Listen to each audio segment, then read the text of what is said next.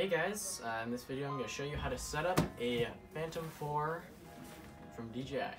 Alright, so if we first open up the case, when we open it, we'll see that we got all of our main components. So, first if we take our Phantom 4, we need to put our propellers on it so we can actually fly. Something you'll notice is on the propellers, they have a black ring and a silver ring. This actually corresponds with the motors on the drone. So if you notice, the ones with the black ring will match up the motors that have the black dots on them.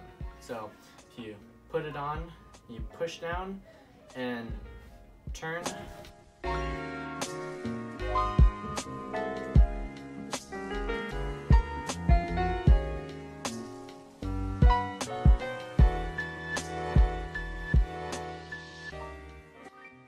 Next, we gotta take the camera lens protector off.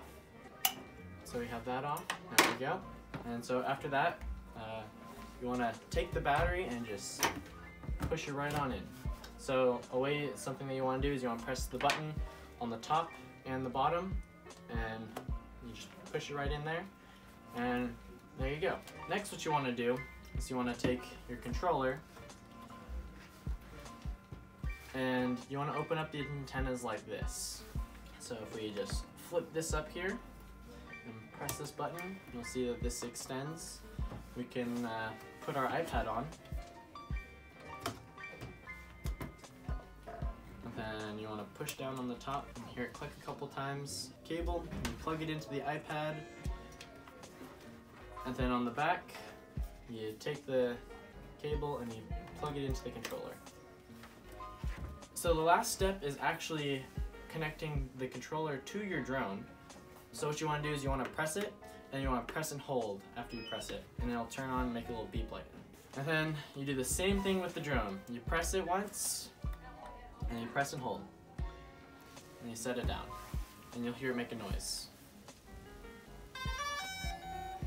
So now if what we want to do is turn on the iPad and go to the DJI Go 4 app. In the DJI Go 4 app, if you tap on Go Fly on your Phantom 4, you'll see that we have our Phantom 4 right in front of us. And so, yeah, there you go. There's your DJI Phantom 4 setup.